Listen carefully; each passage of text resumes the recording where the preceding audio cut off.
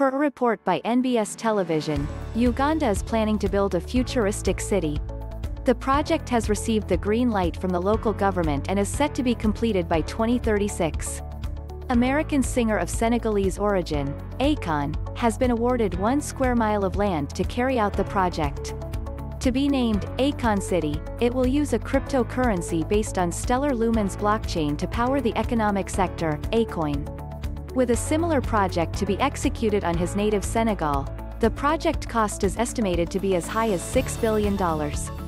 According to the blueprints on the Senegal City project, Akon plans to build malls, schools, police departments, waste management services, hospitals, and other buildings for recreation and culture.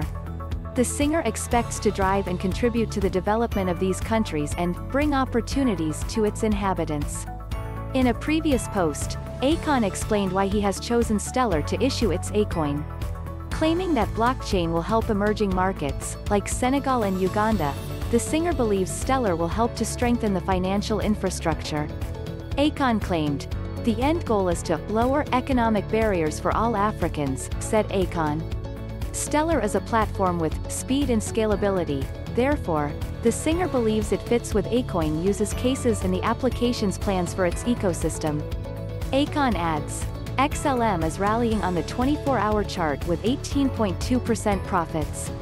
Over the past week, XLM has recorded 27% gains and 23.6% in the monthly chart.